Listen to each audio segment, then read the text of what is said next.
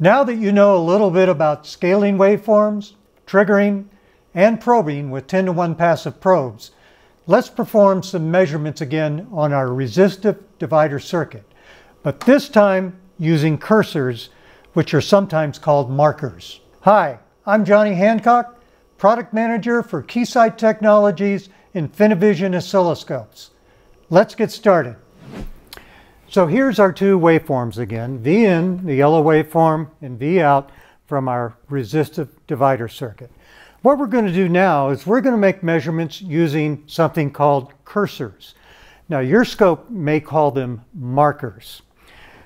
Now one thing I want to warn you about, I'm going to show you how it's done on this oscilloscope from Keysight, but from my experience, every scope from different manufacturers, the way they operate the cursors or the markers is a little bit different. But if you can figure out the latest app on your mobile phone or how to control the latest video game, you can figure this out. Just explore and figure it out. First step, I'm going to turn off channel 2, and let's just focus on, for now, making measurements on channel 1. We'll come back to channel 2 in just a minute. In the middle of this particular scope, there's a section that says measure, and there's a button that says cursors. Again, yours may say markers. So I'm going to press the cursor button, and 4 cursors or markers pop up. This one over here, orange, is a timing cursor. This vertical line measures time we call X1. This one over here is another timing cursor we call X2. The horizontal line is a vertical measurement cursor we call Y1, and then the top one up here is another vertical measurement cursor called Y2. We can move these 4 different cursors independently. So right now the cursors, the vertical ones that measure voltage, are assigned to channel 1. That's the only channel we have turned on right now. And it says X1. Now back over here to the front panel, there's a knob, a dedicated knob next to the cursor button. If I rotate that, X1 moves. And so let's move it over here, let's say right where channel 1 crosses center screen. And then select this button in here and change it from X1 to X2. And now the knob will move the X2 cursor. And so now I have it positioned to measure 1 period of this signal. And we can read down here, it says 50.2 microseconds. And 1 over delta X says plus 19.92 kilohertz.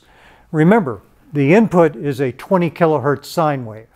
And so this is pretty close, but I may have not positioned them exactly. Now, if I position this one a little bit different, now it says exactly 20 kilohertz. So now let's measure the peak-to-peak voltage of this signal. So I'm going to change this button here from X2 to Y1, which is the lower vertical cursor. Rotate the knob, position it down there at the bottom of the waveform, and let's change to Y2 now. Rotate this cursor to the top, and now it says delta Y 10 volts. That's exactly what we're putting in. This is V in. And up here we can see Y1 is at minus 5.07 volts. Y2 is at plus 4.92 volts. So it's measuring the plus peak and the minus peak as well. Now what about channel 2? Let's turn channel 2 on. First of all, channel 2 is scaled too low. We can see the relative amplitude now, but for making accurate measurements, I need to expand channel 2. Now one's on top of the other, so let's offset it a little bit so we can see it a little more clearly. Go back to the cursor menu and change the source from channel 1 to channel 2. And now let's set Y2 on the channel 2 waveform at the top of that signal. Now we're going to adjust Y1 at the bottom of the channel 2 signal, which is the voltage across R2, and it measures delta Y about 979 millivolts. That's pretty close to what we expect. Ideally, it should be exactly 1 volt. There's one other thing I want to show you. Let me turn off channel 1 since we have the cursors assigned to channel 2 right now. Go back into the cursor menu. Notice this top button up here in the cursor menu says manual. That means independent adjustment of the timing cursors and the voltage cursors. There's another selection called track waveform. And I'm going to select track waveform, and I'm going to adjust the X1 cursor, and notice the Y1 tracks along with it. Wherever the X cursor crosses the waveform, the Y cursor intersects at that point. Let's change it to X2. Set it up there at the top. Now we're measuring a half a period. It says about 24.2 microseconds, about what we expect. And we're also still measuring the peak to peak using tracking cursors.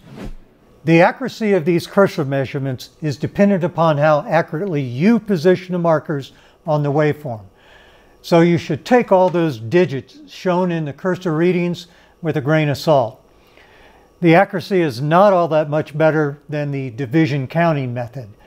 But this method of using cursors is less prone to error because the scope does all the division counting and multiplication by scaling factors for you. Remember, we have lots of technical resources available for students at the URL listed on your screen. In our next lesson, we'll be learning how to perform measurements automatically. See you in Lesson 6. Go Virginia State Trojans!